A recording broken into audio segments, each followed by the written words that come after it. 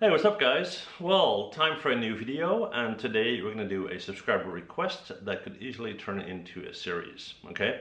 So, what question did I get? Well, I received a reference image of a medieval scene, and it has wall sections and all sorts of cool stuff going on. And the question that I received was, can you demonstrate how to make modular segments for a room like that can be used over and over again, but in a way that they don't always look identical, okay? So we're going to go through the entire workflow. We're going to model in UV in Maya. We're going to texture in Photoshop, and then we're going to bring it all into Substance Painter to tweak it so we can use it over and over, all right? So here we go. Okay guys, well, let's get started. So this is the reference image that I received, and what we're going to look at today is how we can set up modular elements so you can use them multiple times without having a very obvious repetition in your scene, okay? So what we're going to look at in this scene right here is you have this section between these two protruding sections here. So the area with the painting, you have wood paneling on the wall, and then you have a rock texture in the back. This section is repeated right here and repeated right here in this scene, okay? But there are different pictures in the frame, you got different objects, here you got a cupboard and so forth. So that's one way to do it, okay? Now, because we want to do this for a game type scenario, we want to keep this extremely low poly, all right? So let's go into Maya and start to model in UV this section right here. Then we're going to go into Photoshop, we're going to set up the primary textures, and then we're going to bring it into Substance Painter, okay? Here we go. Okay, so we're in Maya. Let's close this down. We're going to take a simple polygon plane. That's way too much subdivision, so I'm going to hit Control A to open up my attribute editor. I'm going to go in and set my subdivision level to 1 by 1, which is fine. I'm going to hit R to scale this out in the proportions that I want for the top section. Let's call that the rock section, if you will. And then I'm going to right click at an edge, select this edge, hit Control E to extrude, W to pull up, just very, very slightly, as that will be the top of that wood panel. And then we're going to hit G to repeat last command, and W to push down for the section that we want to be wood paneling, okay? So it'll be something like this. Maybe bring this down just a little bit. All right. So if we're happy with this object, we obviously need to UV it. So we're going to right click on object mode. We're going to go to UV and let's do an automatic projection. And then we're going to go into UV and UV editor. I'll move this over here so we can see it better. And let's see what we got. If I right click and go to shell and I hover over this, you can see that's the top part and that's my bottom part. And here we have that small section, okay? So I'm going to right click, go to edge, select that edge, and it corresponds with the one up there. And we're going to go to move, and so edges. And let's hit G to repeat that. There we go. Right click shell, here's the whole thing. I'm going to rotate and rotate, and let's bring that down in here. And let's hit R and scale that up until we basically touch the edges there, like so. And I'm happy with that, all right? So I'm gonna right click at object mode, and actually we're gonna export the UV snapshot first. So I'm gonna make sure that the shell is selected. Let's go to polygons. We're gonna do UV snapshot. I'll hit browse, go to my desktop. I'll call this UV snapshot, hit save. I'm going to do a 1 by 1K size, which is fine. I'm going to leave all of that alone. Let's do a JPEG. We're going to leave the range alone. 0 to 1 means this top right corner here. And we're just going to hit OK. All right. So let's jump into Photoshop. Here we go. Right. So we're in Photoshop. I'm going to go to File and Open. And I'm going to look for my UV snapshot. OK. There we go. Now this is white on black. I prefer to see black on white to make it a little bit more clear. So I'm going to hit Control I to invert that, like so. And then I'm going to double click on this layer to get that lock off of it, okay? Now we're not going to be doing anything on this layer. So what we're going to do is we're going to create a new layer right there. And we're going to go up to File, Place Embedded. And I'm going to look for a texture that I found online. And let's see, where is that? Hang on. I'm going to move this up into that corner right there, like so. And I'm going to hold down Shift and left click and drag. And let's get this into that area right there. We can kind of stretch that out a little bit if it's not too crazy. Otherwise, you're just going to scale it up a little bit more, as long as you make sure that you cover that area, right? So I'm happy with that. I'm going to hit enter. I'm going to add a new layer for the bottom part. And I'm going to go up to File, Place Embedded once again, and this time I'm going to go with the wood panel. So I found these textures on textures.com, but if you have other sources, that's fine. So we got this guy, we're going to bring that in, and I'm going to place that in the corner right there, and I'm going to hold on Shift once again and drag that up until we meet that area up there, and then I can push it in. And again, you know, if the stretching isn't too crazy, you're fine, okay? So I'm gonna hit enter here. This is basically how my wall will look. What I'm gonna do is I'm gonna take my UV layer and delete it. I don't need that anymore. Take these two and right click and go to merge layers. So now that I have this layer, I can go up to, let's see, 3D, and we're gonna go to, hang on, sorry. Under filter to 3D and generate normal map, okay? Now, if you don't have this version of Photoshop, or you don't have this plugin, there are a lot of apps out there that will allow you to turn a picture into a normal map.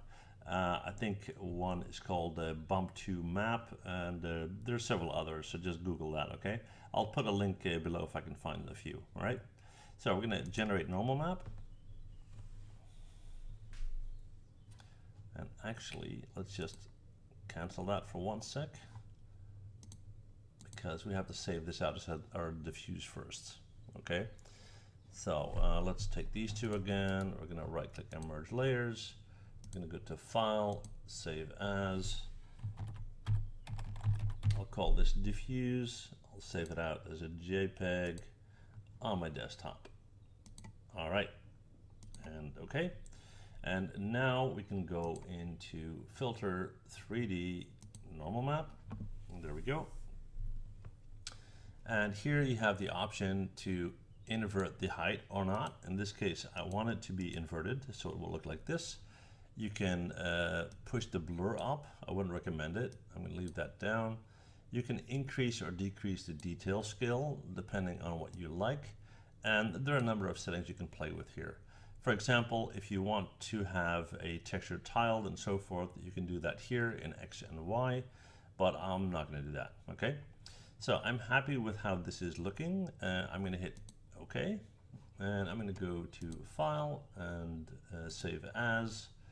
Once again, a JPEG, and I'll save this as my normal, okay? And once again, save it on my desktop and hit OK.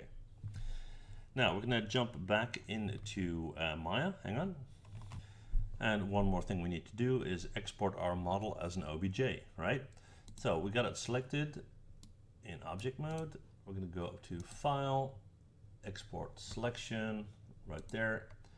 I'm going to call this a wall, and it's selected as an OBJ and Export Selection. Okay. So now that we have all that, we can jump into Substance Painter. Here we go. All right, so we're going to go up to File. We're going to go to New. I'm going to leave this at PBR Metal Rough. We're going to go and select our mesh, which is our wall. There we go. And let's see, import mesh, normal maps, and the bake maps for all materials. Okay, so we have a diffuse and a normal, and they're both selected. We're going to hit OK. It will bring in our model. Let's see if it's here, and it is, and it looks fine. OK. So what we're going to do next is we're going to go in and we're going to select the bake textures. Not much to bake right now, but we need them as placeholders. So we're going to bake that. We're just going to bake everything. We'll get a few error messages because we didn't make a selection, but that's fine. Okay, So now a normal map has been created and so forth. All right. Okay, so time to, let's reset this, reset UI.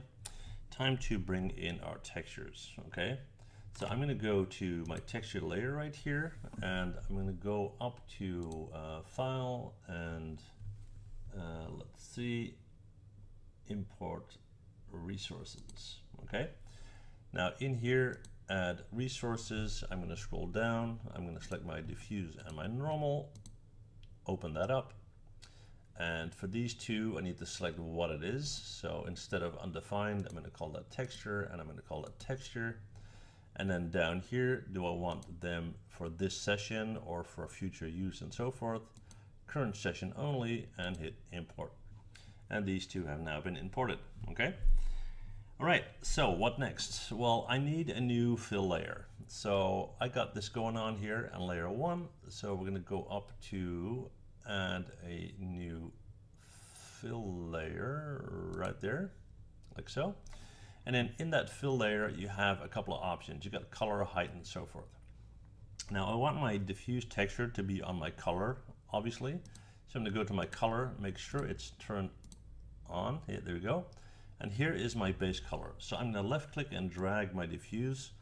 Don't drop it onto the white, go slightly up and drop it onto that bar where it says base color, okay? Now, as you do that, you can see it's been applied, but it looks weird. For the simple reason that if you look here at the EV scale, we need to adjust that. So I'm gonna click right here, and I'm gonna change that into 1, and we're good, okay? So here is my texture, and next what I wanna do is I wanna bring in my normal map.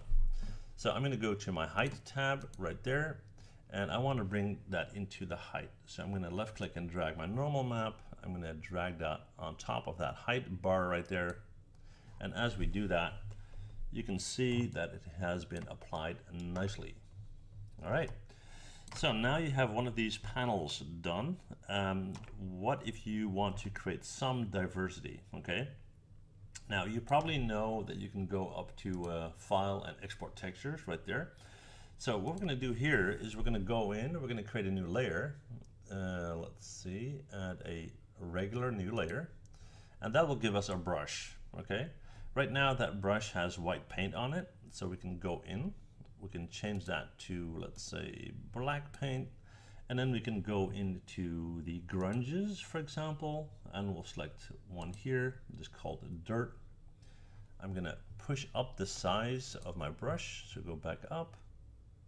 Increase that size, and there we go, maybe even a bit more. And I don't want it to be too black, so I'm going to go in and I'm going to push the flow down a little bit, which will give us something like this, okay?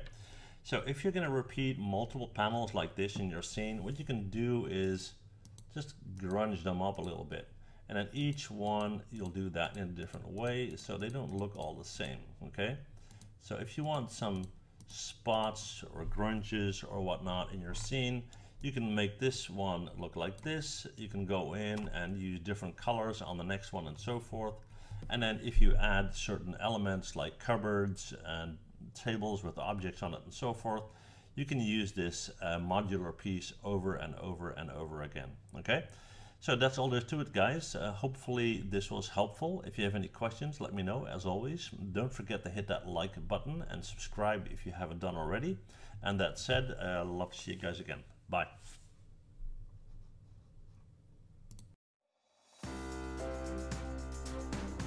Well, thanks for watching. And before you go, please hit that MH button to subscribe, okay? See you guys next time. Bye.